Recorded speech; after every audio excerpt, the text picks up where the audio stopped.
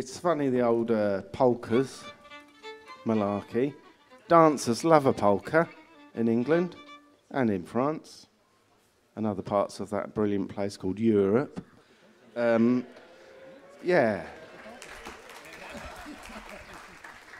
The thing is, it's a bit of a dichotomy, really, is that the dance, the polka's very gentle, just poddling around, having a lovely couple dance around the dance floor, and yet the musicians are playing at quite a pace.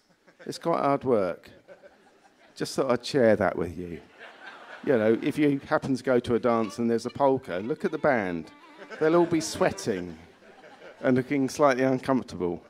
But anyway, enjoy yourselves.